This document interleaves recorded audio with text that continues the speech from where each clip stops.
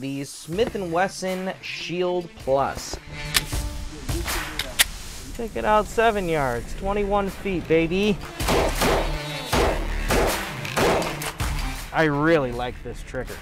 Everything else is very familiar to the regular Shield, but this trigger, they absolutely knocked it out of the park.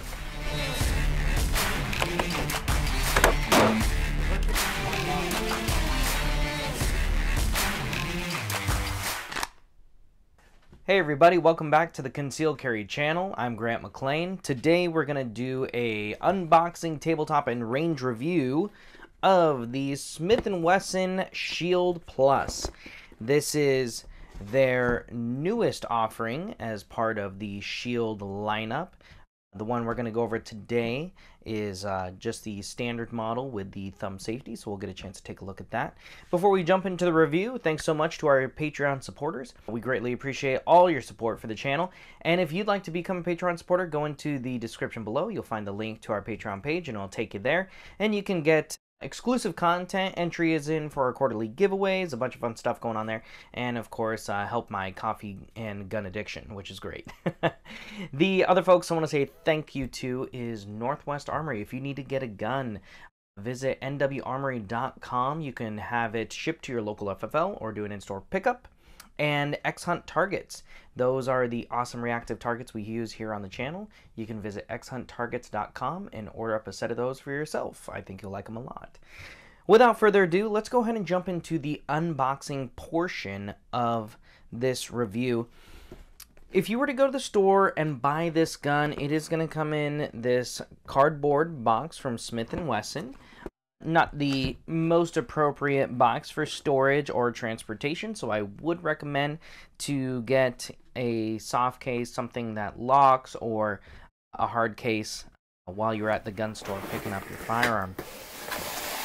Popping open the box here, you'll see inside, sitting in the blue bag, we have your Shield Plus, and we're going to dive into the specs and feature benefits and some of the things that I would keep in mind if you're looking for this gun as an everyday carry. You're going to have 2 magazines with this gun. You'll get a 13-round magazine that has a small pinky extension there, kind of like a grip extension actually, because it also extends the back strap of that grip. And you're going to get a flush fit 10-round magazine.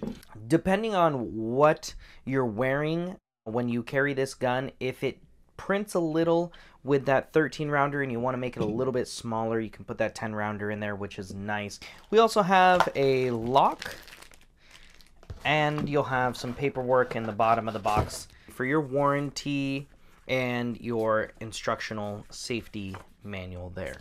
So pretty straightforward. As of right now, I'll kind of catch you up to speed if you're not sure how, how many different variants there are of this.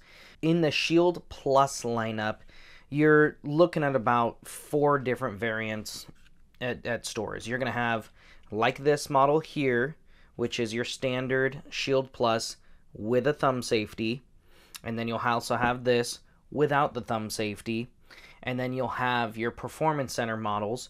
One is going to be a 3.1-inch Performance Center model, very similar to the other Shields that were the single stack, where it had the ported barrel and the ported slide, the high-vis sights. And then you also have the longer barrel version, which is, again, Performance Center. And I'm sure, those will come in a manual safety variant as well. So all in all, you're going to have a lot of different SKUs to choose from. So if you're, going to be on a waiting list for this gun at your dealer, make sure that you have the right SKU in mind, because Smith & Wesson has a ton of SKUs when it comes to their parts, accessories, and guns themselves. It can be very, very overwhelming. Let's take a look at the specs on this real quick. It is a Smith & Wesson Shield Plus. This is a micro compact gun, and it's chambered in 9mm only as of right now. This variant is a 3.1-inch barrel. The overall length on this model here is 6.1 inches. The overall height, the tallest it'll be with a 13-round magazine, is going to be 4.8 inches, and the width is going to be 1.1 inches.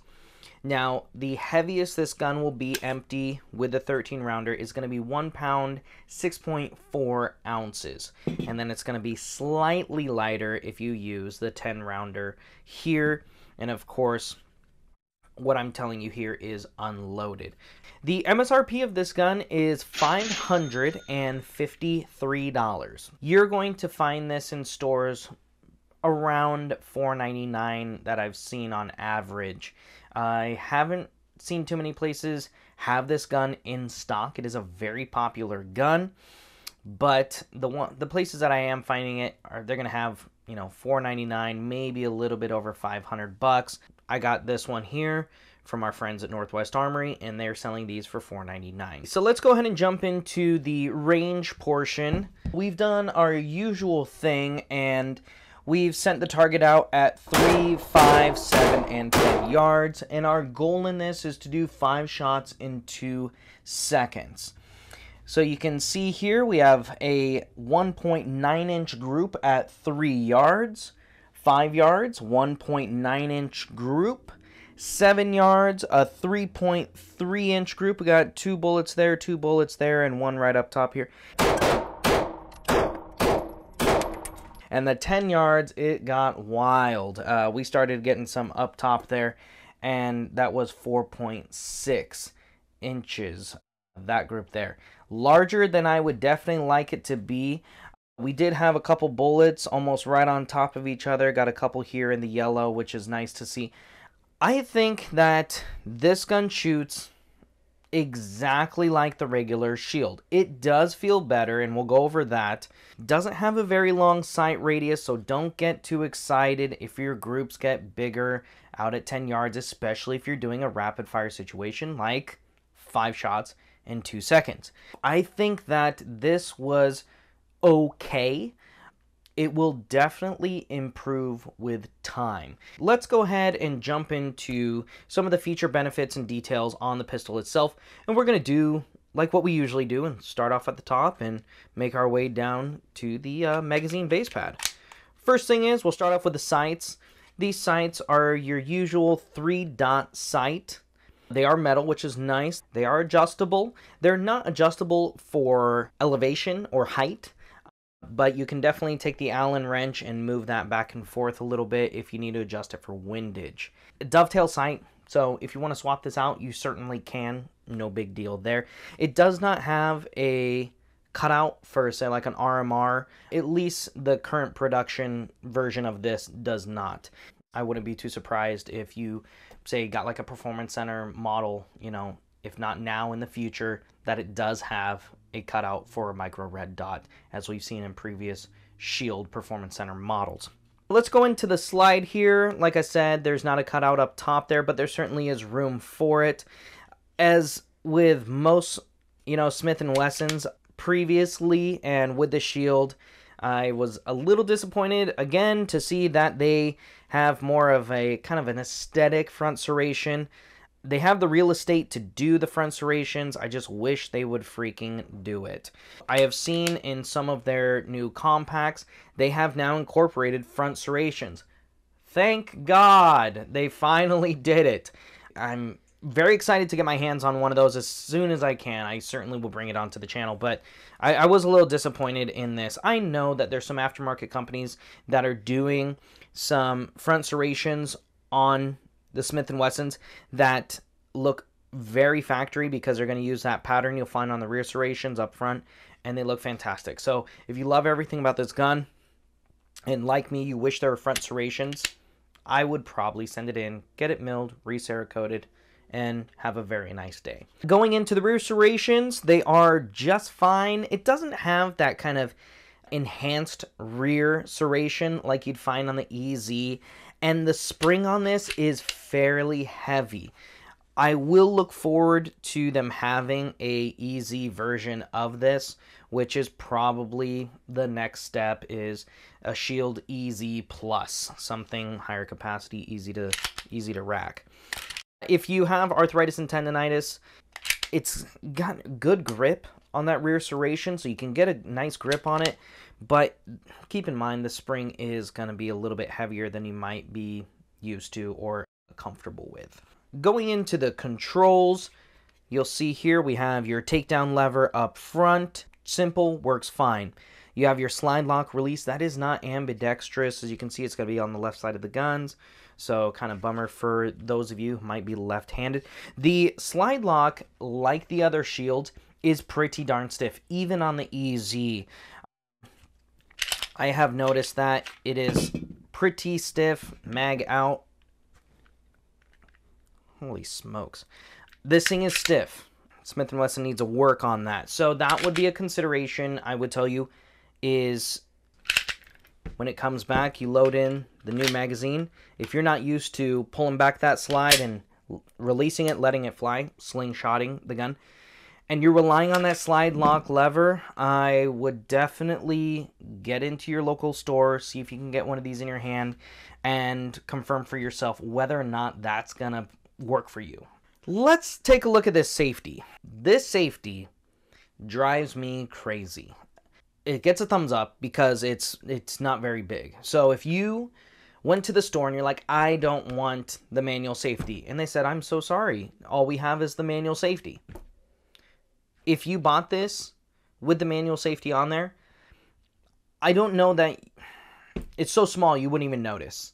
The unfortunate thing is this safety, it is stiff, it is small, and is very flush with the gun. So manipulating that safety is interesting because your hand is out of its natural firing position. It's not going to be like what you would find, say, on this little SIG P238. This safety, I can manipulate that while my hand is in its firing position. You see that? So right there as well, my hand's in its firing position. No problem. I like that safety. Now the safety on this, it's not going to happen. As far as putting your hand in a firing position and manipulating that, it's not going to happen. You have to kind of turn your hand and your thumb, and you can see the position my hand is in, and pull down on that. Up for safety, down to disengage that safety, and then put your hand into its firing, position. I'm not a very big fan of this. I feel that the safety on this gun is more about compliance for certain states that require safeties to be on guns than it is about actual practicality. goes along there with most gun control laws. It's more about compliance than it is actual practicality. Let me know what you think about that in the comments. Alrighty, so let's talk about the mag release here real quick. I have talked about this before in other Smith & Wesson reviews. I really love their mag release.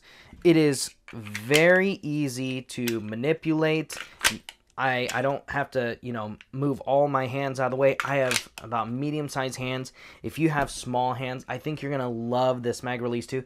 You can see that my thumb is well over the top of it, and I'm not having to, move my hand very much, or if at all. And the amount of travel this magazine release needs to go into the frame for it to release the mag is very little. Now, you still have to apply a decent amount of pressure. It's not very stiff or anything per se, but what I'm saying is you're not just going to accidentally push that. It still requires a little bit of pressure, but it just doesn't need to go very far. And if you get just a small amount of your thumb on there, you're going to be able to release that mag. No problem. So I think for people who have smaller size hands or medium size hands, this is going to be a great fit. The trigger, I absolutely adore this new trigger. This trigger is really good. I really like this trigger. They absolutely knocked it out of the park. It has just won me over versus like the previous trigger. I love the safety in the center. The safety is wide. The sides of the trigger are nice and thin. So whether you have just a small amount of your finger on the trigger, or you get, nice positive grip and a good amount of that front pad of your finger on there, you can really disengage that safety easily. The trigger is very smooth. I'm pretty impressed with this trigger. let's go ahead and do some trigger pulls on here.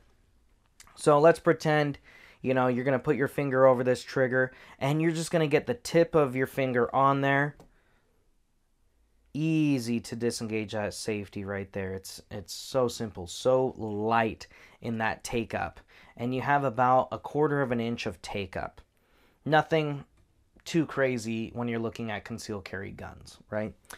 And you're going to hit a wall here, and this is a fairly defined wall if you're pulling back nice and slow. So if you're doing some more precise target shooting, I think you're really going to like this.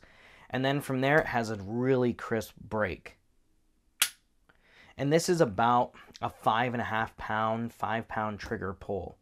Okay, you got that nice crisp break. The reset is not super long. It's not super short. It's just about perfect. Nice positive too. Right there. There you go. Now, I'm pulling this trigger very slowly, as if I was doing some nice precision shots, right? But in normal circumstances, say you're doing a rapid fire situation, you're not going to be pulling it slow like that. When you have this trigger and you're just pulling back, it's kind of interesting that very defined wall, you almost don't even notice it. You only really notice that defined wall if you're pulling back very controlled and slow for more of like a precision shot. When you're taking this and just pulling the trigger back, it's a gradual increase in tension to about 5.5 pounds and snap. I really do like that. So for a new gun owner, I think that this will certainly help with not anticipating the shot. For those of you who are experienced gun owners, because if you're, you know, out at the range and you have your target out there 25, 20 yards, whatever it might be, and you know you're having a good time and you want to see, hey, what can I get out of this little 3.1 inch barrel, right? I think that you're going to have a lot of fun with that too, because you do have that crisp break in that very defined wall. But those of you who are new gun owners and you're like, hey, I'm starting up close and I'm just trying to get used to the gun, I think that you're really going to enjoy this gun too. And I don't think that you're really going to anticipate shots, because if you're just pulling straight back, nice and smooth, that defined wall is very subtle. So, yeah, Smith & Wesson, kudos. You guys did a great job on that trigger. This trigger is, like, phenomenal. I have talked with a Smith & Wesson rep about this trigger, and I was like, listen, when are we going to get this in the other M&P models? And he says, I cannot confirm or deny they might be coming out in there. Okay, I got the hint. Got it. Let's take a look at the rest of the frame here. Up front, you don't have an accessory rail. However, really doesn't matter. There are a ton of shield accessories already out there that clip on to the trigger guard.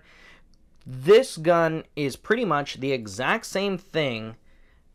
Everything that I'm not covering is pretty much all the exact same thing as the previous shields we're all used to. So the accessories on trigger guard, thumbs up, they fit. Even the slide from the previous single stack shields fit on the Shield Pluses. So that's kind of a cool thing. If you have like a Performance Center shield and you're like, oh, I really want to get the Plus, and you can't find the Performance Center Shield Plus, who cares? Go buy this one. Take your slide, put it on there, take the other one, sell it, whatever. That's very cool about this. Also, those of you who already have a shield and you want to go to Shield Plus, guess what? Your holster fits. Yes. So you don't even have to go find a holster, which is really hard to find right now. So that's a big bonus right there as well. One of the big things that they did on this frame was they actually Cerakoted the frame. And so if you pick up like one of the regular shields, the old ones that doesn't have it, you can kind of feel like, oh, it's a little bit almost like slick, right? Even the M2.0s. Then you go and pick up this, and one, you'll notice a difference in the aesthetics. It's not as shiny. It doesn't have quite the shininess to it. It has a little bit more of a satin finish, or like a matte finish to it. But you'll feel that in the areas where it would normally be kind of slick and smooth, it actually has a little bit of grab to it. I really, really do like that they Cerakoted it. It'll be interesting to see over time how that Cerakote wears, or if it will start to show wear spots and may not become as aesthetically appealing. Being that these are brand new guns on the market, we'll just have to wait and see what happens. You know what I mean? But I do really like that coating that they put on there. Going back into the grip here, though, the grip is way better, in my opinion, than the previous shield. Now, the previous shield was very flat. It didn't have a whole lot of ergonomics or palm swell to it, where your hand has this natural kind of indent right there. And it would create kind of space in there. And those of you who have the previous shield and have got a chance to hold the new Shield Plus know exactly what I'm talking about. You know, obviously they went to a double stack magazine and they had to fit that in there. But the way they fit this in there is just awesome. This dimension here, it's all the same. It's right here it gets wider. They've made that such a gradual difference in width. It is amazing.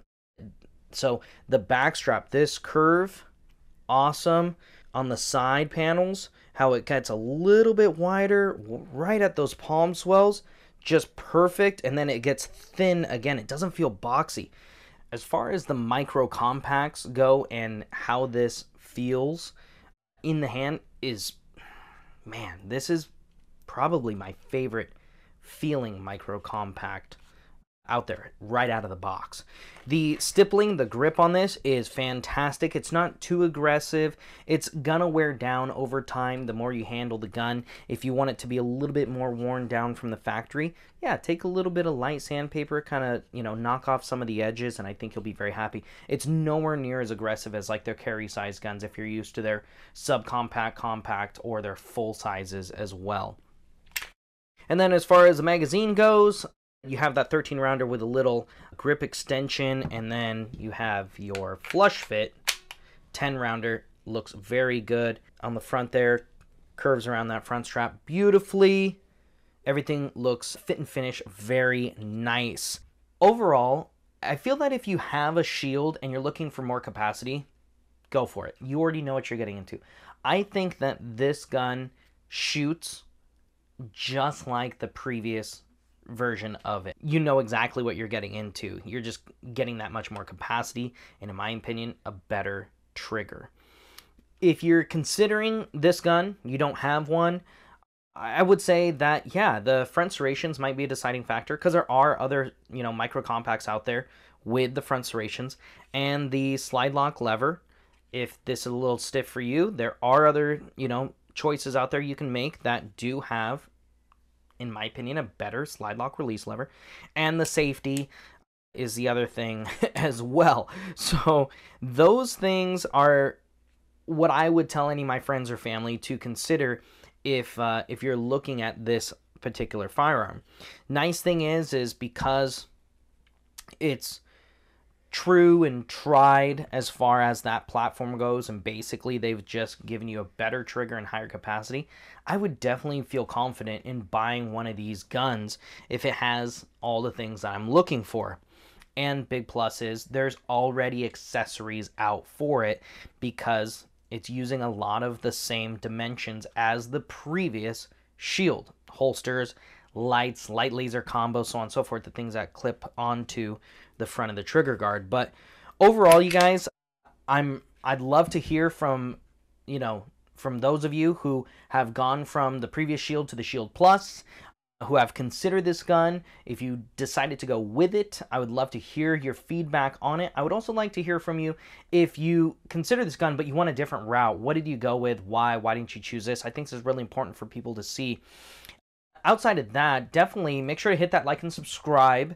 And If you haven't checked out our Patreon, make sure to check that out because we have a lot of other exclusive content on there. And then, of course, you can get entered in for our quarterly giveaways. If you do want to get one of these guns, or you want to get a gun in general, visit nwarmory.com. Take care of those folks over at Northwest Armory, as they have been very good to the channel here. They can ship it to your local FFL, or you can do an in-store pickup. And if you like to get some of those awesome reactive targets that you see here on the channel, visit xhunttargets.com. Other than that, you guys, thanks so much for joining us today, and we will see you here next time on the Conceal Carry channel. Bam, Shield Plus. All right, we ready? Pew, pew, pew, pew, pew. Pew, pew, pew, pew, pew, pew. And they can ship it to your local FL. You have a, like, okay. So, no, you know, blah, blah, blah, blah, blah. I really do like this a lot. So, yeah.